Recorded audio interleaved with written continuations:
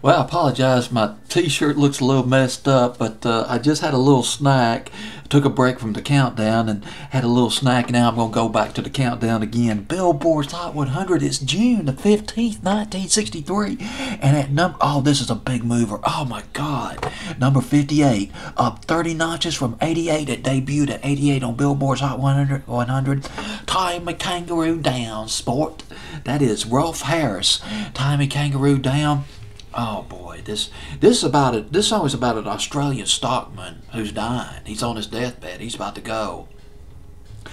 And Rolf Harris was inspired by the calypso craze that was happening back in the late 50s. That was kind of started by Harry Belafonte. Not Harry, but yeah, it was Harry Belafonte. And he wrote Tie My Kangaroo Down. Now, the song was put out in 1960.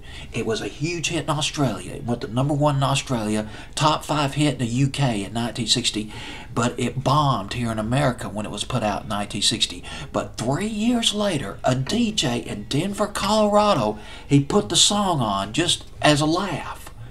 And it got such a phenomenal response. He was playing the song about every other hour, almost once an hour or so.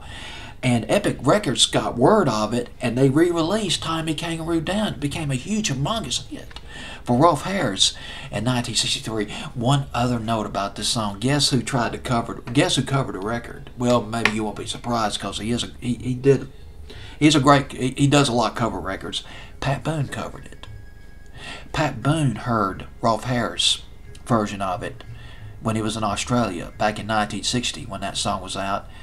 And he told his record company, Pat Boone, I want to record this song. And the record company said, what are you talking about? This song doesn't make any sense. But Pat Boone heard something in that record, and he put out his version, I think, in 1963, but it didn't do anything. Rolf Harris just took it.